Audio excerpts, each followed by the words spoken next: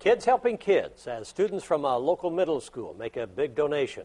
A big check goes to 14th and Chestnut Community Center in Terre Haute. The $650 was donated by kids from Otter Creek Middle School.